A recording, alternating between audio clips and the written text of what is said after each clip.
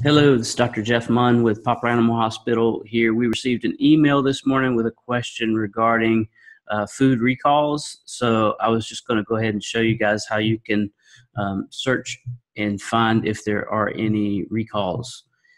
Let me grab my screen here.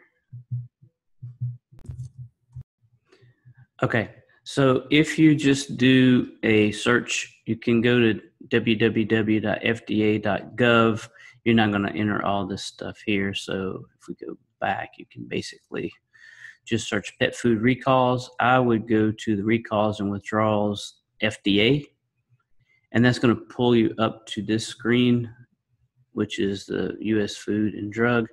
And what you'll find is that you will have in a dated order, and this pretty much gives us this last month and 10 days or so. Bully sticks have been recalled, a decent number of those. So there are different brands. This is the brand names. There are multiple brands. So if you're using the bully sticks, you may want to come click and check on that. Potential salmonella. No, that's supposed to be salmonella. That's a spelling problem. The one thing that we've noticed over the last month is that salmonella, listeria. Salmonella and listeria can be some pretty bad bacteria. The other one is this E. coli 0128. That's a really bad guy. I think that was the one that was, no, that was 0157.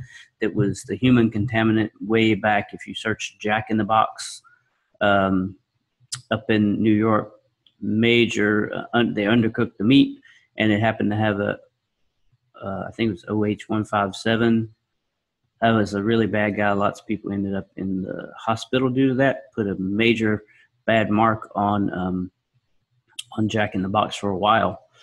But the other thing that you will notice is that these recalls, a huge proportion of them are raw diets, raw. And I know that this True Dog is a topper that's a raw topper. So if you're using any of these commercially prepared raw things, just be aware they seem to be quite high in the recalls. And most of these recalls are, they're voluntary. So what we don't know is if there are incidents out there where you do have contamination with some of these bacteria that can cause some pretty serious problems, gastrointestinal diseases. They can pass through the dogs and end up in their stool. There can also be a contaminant for any of the food bowls. So if you have young children around and they like to stick their fingers there, or the dog is licking the food bowl and it has some of this material in it, and then they lick the toddler in the face, you can actually have some pretty significant risk factors associated with human exposure to these pretty bad bacteria from association that way. Technically, it's a potential zoonotic risk. So just be aware. I'm not here to get into is raw food better? Is it not? Does it help with teeth and bones and all that kind of stuff? That's a discussion that could really set off firestorm. Nutritionists at NC State, when I was at a seminar years ago, had recommended that if you happen to be into, you buy into the benefits of the raw diets and you're in that camp, it is more ideal for you to purchase a piece of meat, rather than something that's ground together. And if you could even just sear it on both sides so that it's like super, super rare rather than completely raw. A lot of the bacterial contaminants that cause a lot of the problems are on the surface. So even if you're just searing the surface, your risk factors for a lot of these types of things drops tremendously. So hopefully this helps. And if you have any questions about recalls, now you can know a good place to go to. We know that there are lots of times that things pop up on social media about, a dog died of ABC, and it hits a firestorm because of the ease of getting things out now before all the information's in. So certainly if you're using that diet that you were talking about, I don't see anything that says that you need to make an immediate change for Taste of the Wild. We'll keep our eyes and ears open for news stories.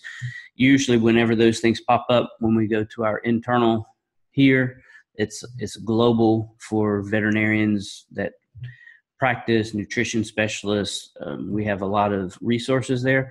And typically even the things that turn out to be untrue or unproven, if they catch any traction, like through social media or whatnot, it'll pop up in our message board list as, hey, has anyone heard of this? Because they'll get the same emails in their practice that we got today.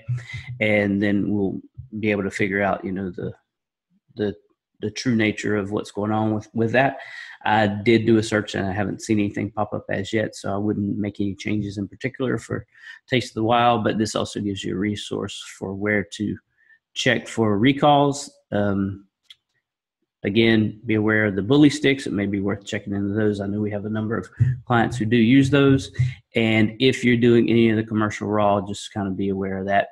If they come in a patty thing, I still think if it were me, for me, I wouldn't use it anyway. But if I were to like cut it, like it comes in those little packages that look like the sausage containers, the little Jimmy Dean's or whatever. If I were to cut that like a sliver of a sausage cake or something, I'd probably at least sear it on both sides, because these are the ones that are recalled, but we don't know what's in the ones that aren't. Could they have something in there too, and they're just not, maybe they're not checking for these, or they're not doing voluntary recalls. So just be aware and be safe. Thanks.